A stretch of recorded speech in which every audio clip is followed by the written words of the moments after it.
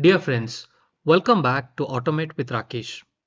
In this video, I'm going to specifically teach you the technique how to configure auto screenshot on verify. For example, if you have used a verification expression activity or any other activity, any verify activity that you have used, and let's say during your testing process, if something fails, you would like to take a screenshot of that. Or let's say you would like to take a screenshot of that even though it is succeeded, you would like to take a screenshot. So basically, how do you configure your UiPath project so that during this verification activity, it takes the screenshot and stores it in the location where you want. So let me teach you this technique. So here I am on my UiPath Studio. This is the previous project which I have created and shown in my previous video. If you know how to use a verify activity, how many different verify activity we have? These are the different verification activities we have. So this is one of them I have used, verify expression. Now let's say during the run, if it fails or if it succeeded, I would like to take a screenshot. So for example, let me click on true here. Let me click on true here.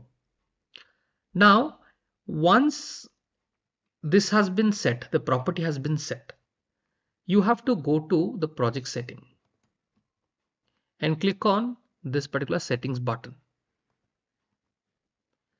Now, once you are on this page, let me expand this. Click on testing. There's something called testing here. Activity settings, testing. Now in this one, keep the screenshot, make it true for the run value. For the debug value, let me make it to true. Now let us decide where would you like to keep your screenshots. So let me click on true here, click on OK. Let me go back and decide where would I like to save my screenshots. Now for that, what I will do, I'll right click on the project name and go to open project folder. There will be a folder already called .screenshots. Let's say you'd like to keep it inside that, it's fine. Let's say you want to create in your own folder. Let me create a folder and give it a name called test verification screenshots. You can create test verification screenshot for failed, for whatever you want. So I'm giving a name here, test verification screenshots. Now this is inside my project folder, or it could be outside of it, doesn't matter. Whichever folder you like to keep it, right click on that folder and click on copy as path. Go back to your studio and click on projects, click on project settings and click on testing. Here it is asking for the screenshot path. So let me copy paste. Remember, while you are passing this value, remove the double quote from here. Okay, same thing. Let me copy this and paste for the debug.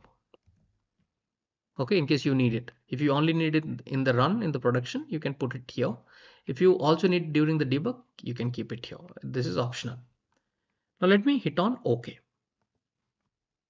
All right, now let us run it. You can see the test is running. Now if you look at the output, it said verification passed and true, screenshot available in this location. In this location, your screenshot is available. So what you can do, you can go to your projects folder. Now you can see this, the folder is not seen here. For this, click on this filter option and click on other and simply refresh this. By doing this, the folder that you have created, look for that folder name. You can see there is something folder called test verification screenshot. You can directly navigate to this folder, right click on this and then click on open, and you will be able to see it has captured the screenshot. Now it has captured the screenshot of my UiPath Studio. However, if you are running, because this is around the leap year which is happening within the studio, if you are dealing with a website or anything like that during the run, if the website is open and you want to capture certain area, or you are verifying certain get text, you are doing the a specific text in the website, so that screenshot will be taken. So this is a demo wherein I have shown you it is taking screenshots. Let me hit on escape. Let's go back to the studio and let's say I only need only if it fails. So I'll put it to true, and I do not need if it succeeds. For example, in this case, it has succeeded, verification passed. Now I don't want when it passed, I don't want a screenshot. So keep it only this one enabled. When it fails, I want a screenshot. Now, for example, if I run this again, this time you will see it will not take a screenshot because the setting has been modified. Okay. Now, if I look at the output, you can see it has not taken the screenshot. If you want to verify, go to the projects tab, right click on this, open. You see it was the previous screenshot it contains. Now let us do one thing.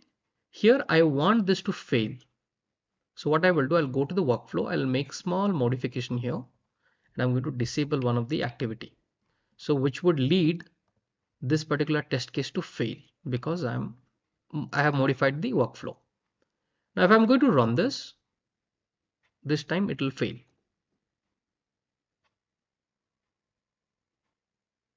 Okay, so you can see if I go to the output, it has failed, and you can very well see it has taken a screenshot and it has noted here in the output panel. Now let's say I want to see that, go to the projects, right click on this, open, and if you refresh it, you will be able to see there's a new file has appeared, and this is the place where it has failed. Okay, so it has captured that particular screenshot. This is not a leap year. So by following these steps, you can take a particular screenshot as needed for your workflow, for your test case. Thank you guys for watching. Let's move on to our next topic.